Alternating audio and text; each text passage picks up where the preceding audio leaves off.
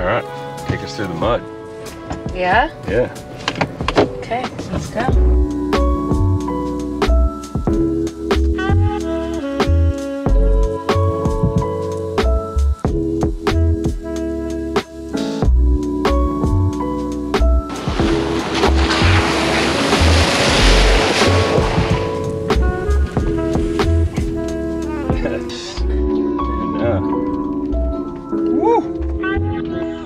Alright, you guys really liked the review of the Porsche Taycan. So did I. I'm actually in love with that car, but this weekend, actually this next 10 days, I have a way better car. It's this one. It's actually not this one. I actually got to drive this one yesterday. This is a 1957 Speedster, and it was a lot of fun. It was kind of just a privilege and a pleasure through a friend. What I have though is behind it, and that is this brand new Defender, and I put it up on my Instagram stories, and a lot of people were wondering, what's it like? Tell us your review. I've now been driving it for 4 days, and I like it. I really do. I don't know if I would buy it. I don't know if I'm a super fan of it. I really like the old Defenders, kind of more my speed, but this one is a cool reboot. I just don't know if they nailed it, but it is year one. They've got a long way to go with them, as they did with their other ones many years. But wanted to do a bit of a review on this, tell you about it, about some of the features I like, some of the things I don't like. Yeah, let's get into it.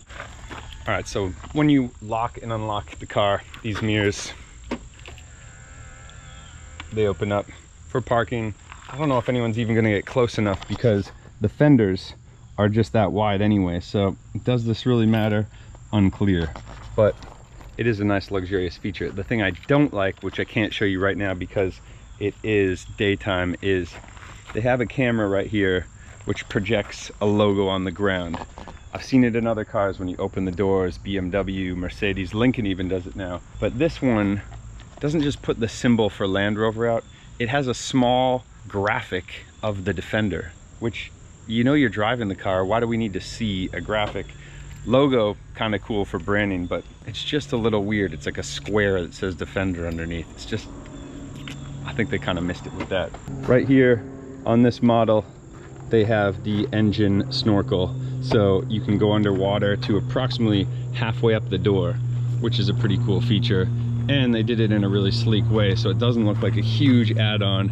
It's not coming off the top like usual. This one I have has really cool kind of grip here.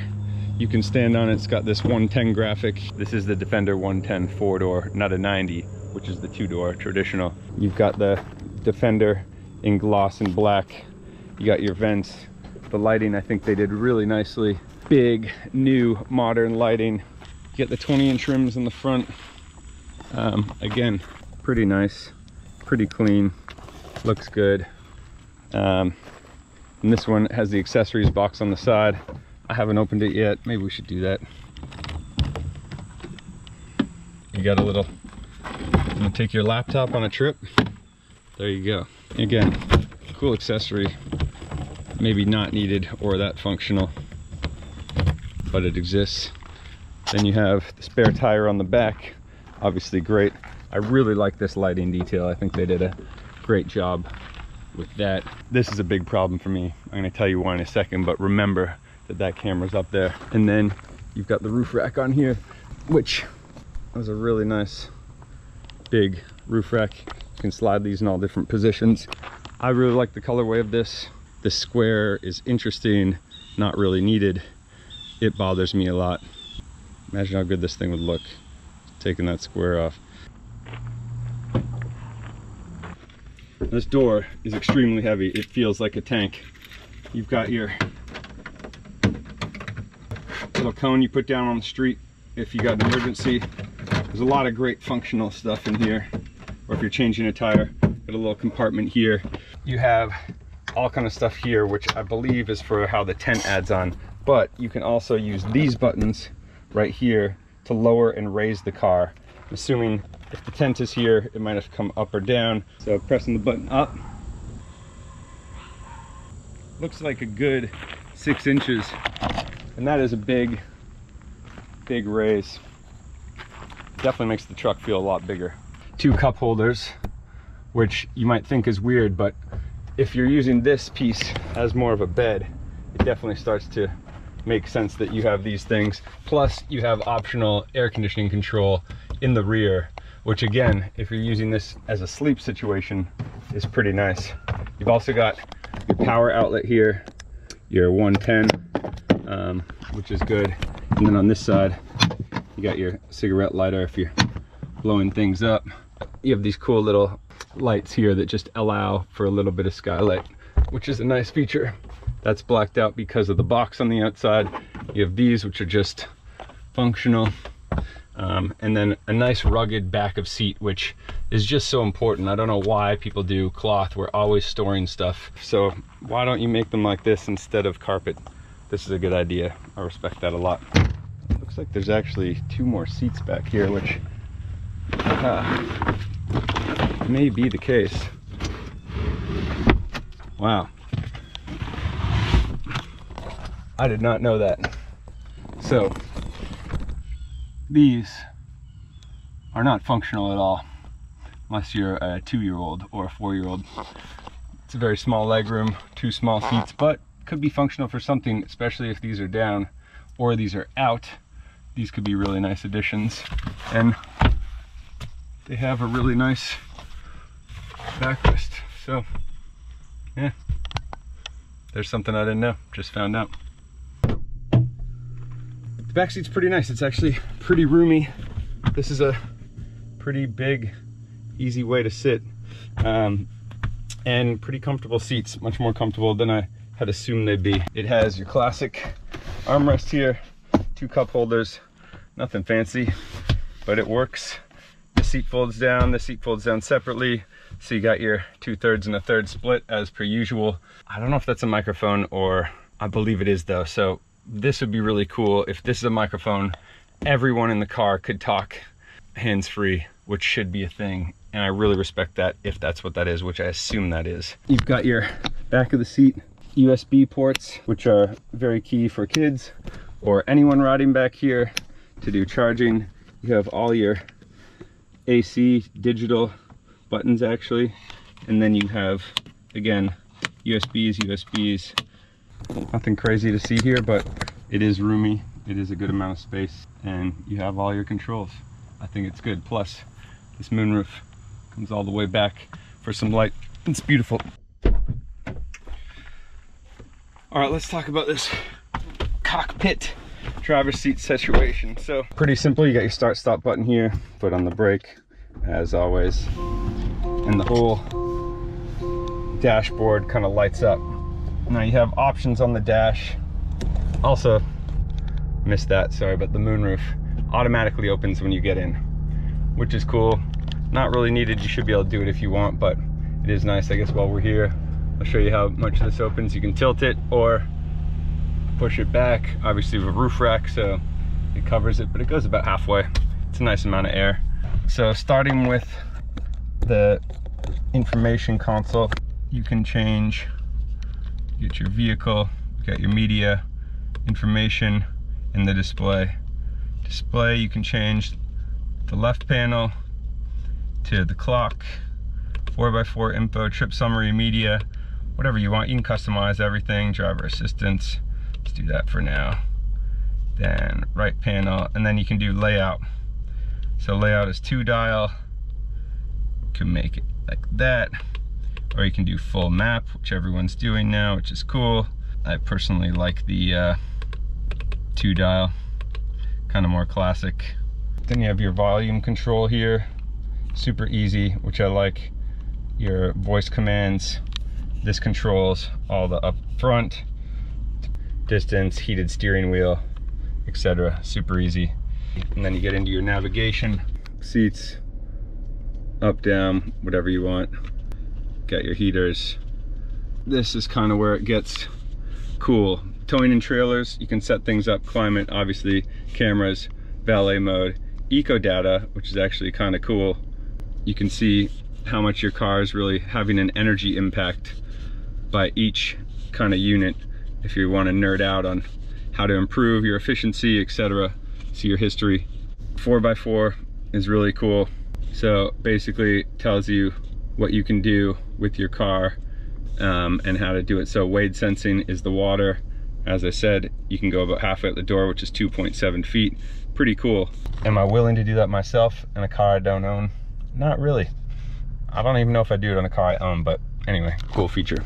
All those modes are controlled from right here. So you can click this and then you can go to each one. So gravel, snow, they'll tell you, okay, so not interested in doing that right now.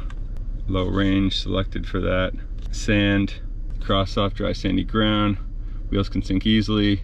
And then you got your Wade, which is your water program. And the car is now rising. I don't know if you can see that, but we are going up. I'm gonna go back to comfort because that's kind of what we're doing right now.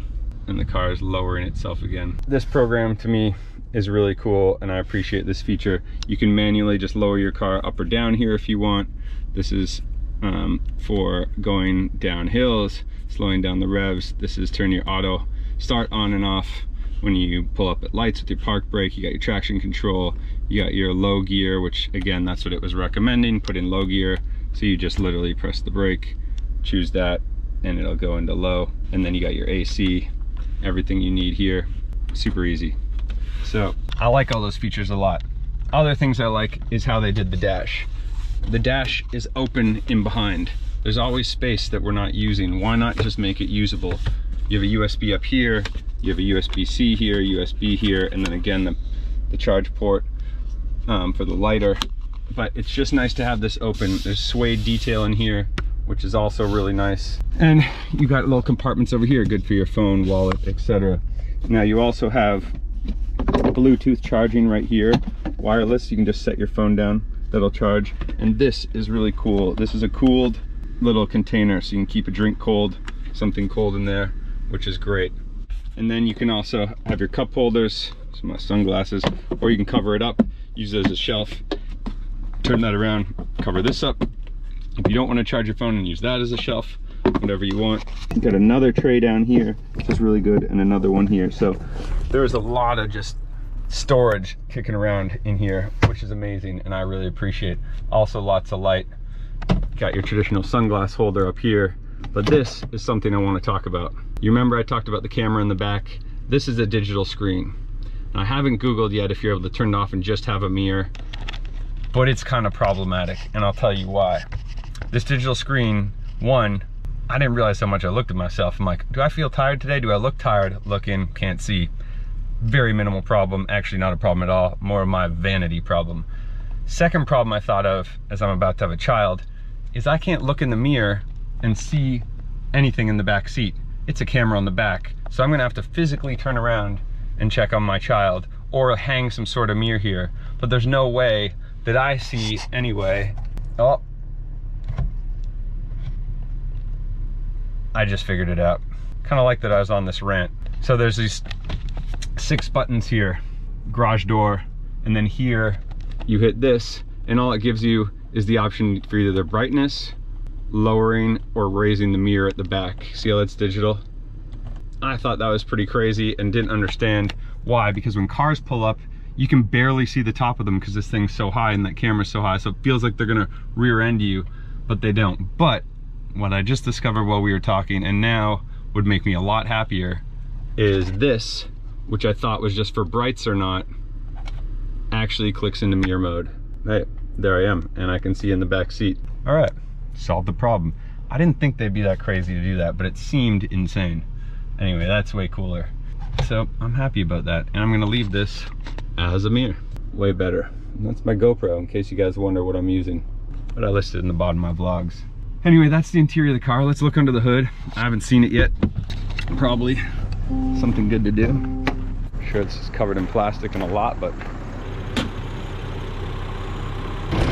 as predicted, not much to see here. And this is only a V6.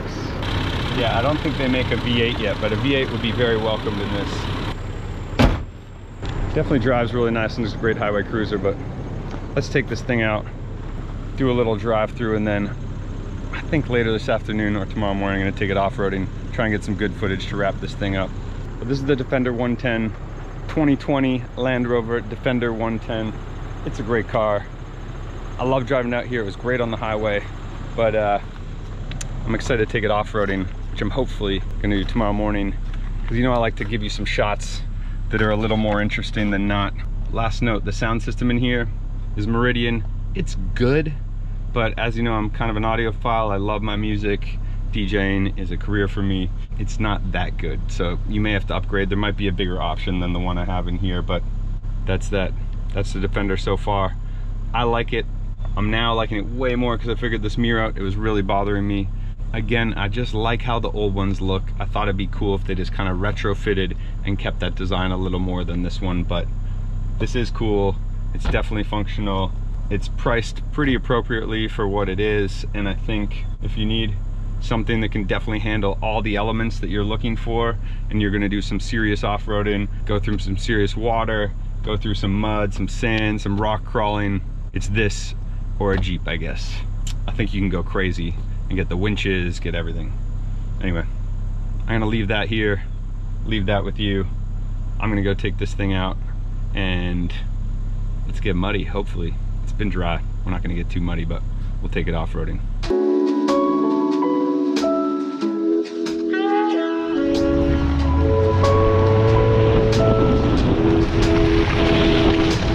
All right, now this is the environment you want to be in with this kind of car. We got a mud puddle. We got Hannah behind the wheel, me behind the drone, the camera, but this is fun. Now I'm loving this car.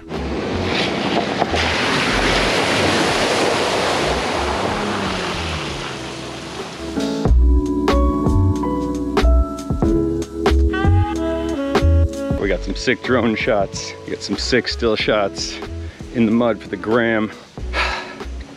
This is fun, but now I want to drive through this thing. Hannah's had all the pleasure. Let's see what she thinks. That was great for me. How was it for you? How fun has this been? You love it? Yeah, it was awesome. It looks so cool. What did you think? How did it feel going through there? I mean, like, it was no issue for this car. Would you buy this thing? If you had a puddle like this in your backyard? Yeah, if I had a puddle like that in my backyard, or had to get through that every day for any purpose, this would be a great car. I was nervous that it was going to splash so far up. To get me? That it was going to get you, but it was also that it was going to get me. That's why I kept Oh, rolling up the windows. Roll up that window, girl. Love you. Love you. Thing looks good. This is my wife, Hannah. If you don't follow her down below. You'll see it. Follow me, subscribe to this channel, and definitely find a wife that can drive through the mud. It's just that much better. But this thing is good. Again, it's practical for a lot of things. It's a good on the highway car. You've loved it on the highway. Yeah, it's comfortable. It's a comfortable ride. Comfortable drive, sound system's okay. You can take it in this much water if you want. We kind of did, but not really. But it's a great car. Up to you folks. I'm just here to review them. The Land Rover Defender 110. Do the math.